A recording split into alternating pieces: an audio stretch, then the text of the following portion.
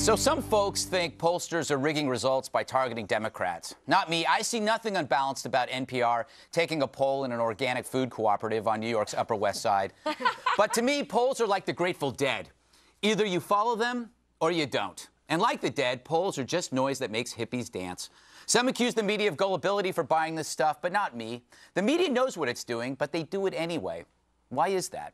Well, they're the most despotic entity in America today, a shadow government setting policy and calling shots. The mainstream media has decided that the ends justify the means and has assumed decision-making power by reporting what it wants to, which is why Fox continues to lead. It's the only place where you can tune in and not be scolded into submission.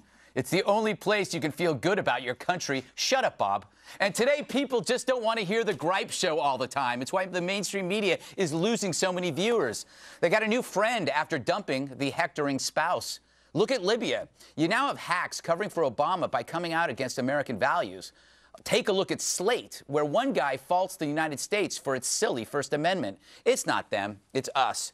I'd say we're turning into Big Brother, but that's racist.